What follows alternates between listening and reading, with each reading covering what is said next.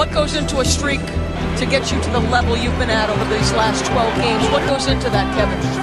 Thank God. That's all I can say. Jesus Christ. Okay, thank you. You don't have nothing to do with it. Nah, nothing. It's all him.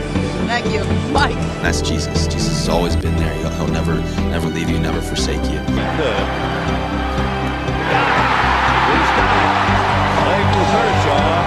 is a no-hitter, a career high 50. You know, it's simple. You know, Jesus saved us, and Jesus is the only answer. In His name that we go out there and perform and compete and use the gifts He's given us in the right way. Steph Curry. Every time I make a shot, I make a good pass, and I pound my chest and point to the sky, and that symbolizes that I have a heart for God.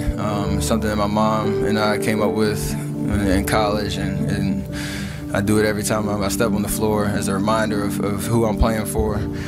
And people should know who I represent and why I am who I am, and that's because of my Lord and Savior, so I can't say that enough. Gave myself to the Lord, wanted to be a Christian.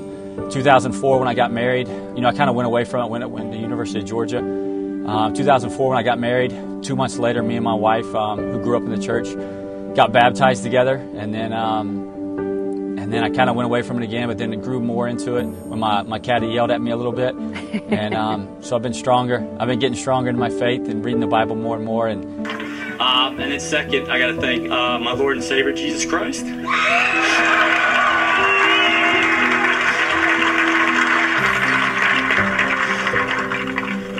Getting ready to run out of the tunnel, I really felt like God was putting in my heart to change the verse. I was like, really, right now? But I realized that if we won, we'd be playing a national championship on one of the biggest stages that I might ever get, and so that would be the right opportunity to change the verse. God kept bringing it to my heart and my head, John 3:16, because it's the essence of our Christianity. It's the essence of our hope. For God so loved the world, He gave His only begotten Son, that whosoever believes in Him will not perish but have everlasting life. It's what gives us hope as Christians, so I decided to go with that. So what do you have to say? He said, did you know that during that game, 94 million people Googled John 3:16? And honestly, my first thought was, how the heck do 94 million people not know John 3:16? My Lord and Savior Jesus Christ. In the power of Jesus, I won this in Germany tonight.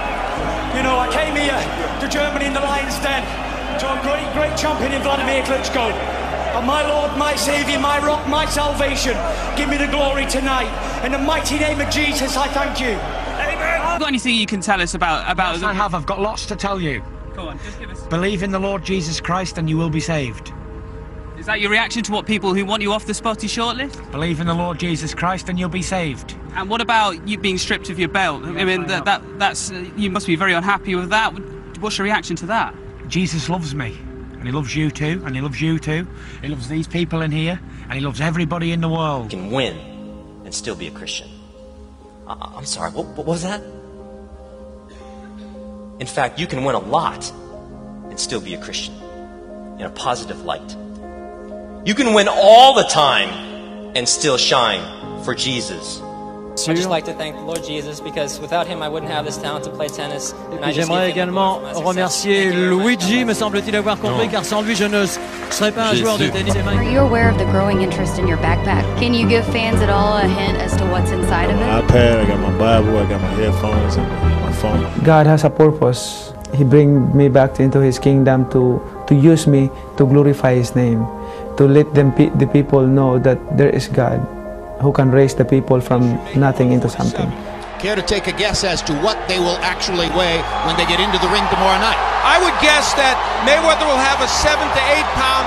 Whether he wants to promote me or humble me, that is in His hands. You know, I don't think God cares about a certain game or race or performance, but He does care about the condition of our heart.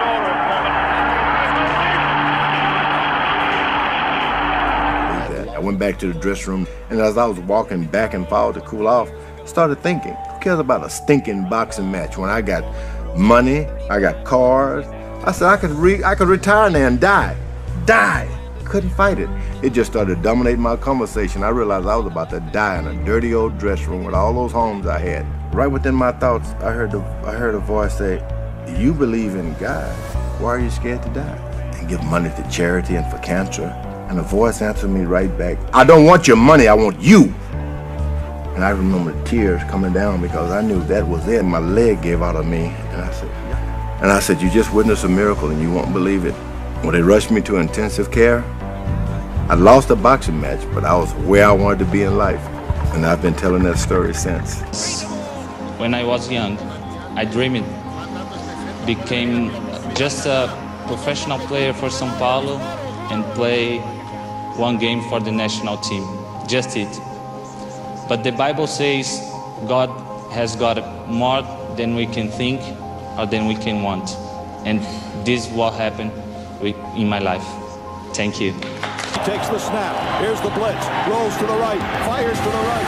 It is intercepted in the end zone. Because God says he's placed eternity in our hearts. So all of us know, whether we're professed to be atheists or whether we're Christian, all of us know inside that there is a God. There is something. We're here for a reason. And the only way your vertical relationship can be made right is through the blood of his son.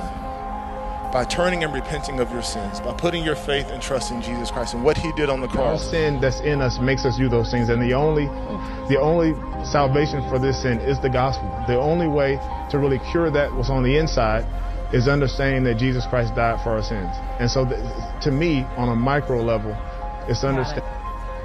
Yep, and just like that, we lost him.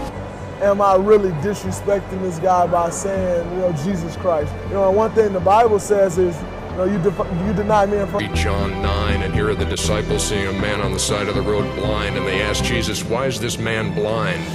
Who sinned? Was it him or his parents? And to paraphrase, Jesus basically says, you're asking the wrong question. It's not why. It's how my Father will be glorified through it. The evangelical is the most outspoken. It's the most, to quote Mike Silver, in his view, the most over the top, which is the very definition of being an evangelical Christian. Right. And I have absolutely, as a Christian myself, no problem with that.